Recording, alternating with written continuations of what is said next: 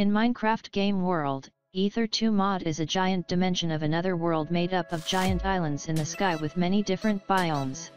This world is really fascinating and full of mysteries with different creations, shapes and obstacles that you must overcome. Aether II is a giant dimension of another world made up of giant islands in the sky with many different biomes. But to get there, you will need to create a portal of quartz blocks.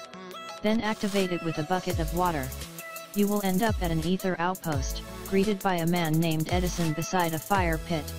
You can chat with him and he will explain Aether to you. These outposts are located on every island and are the only route back home. Just click on the fire pit if you need to leave.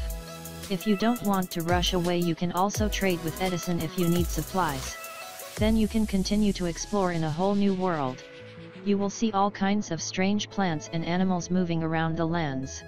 The deeper you explore, you will notice that each island has a very steep edge and you may not even see where the next is located. This means you will need to work hard to get to other islands and then to other biomes, as each is made up of a single biome.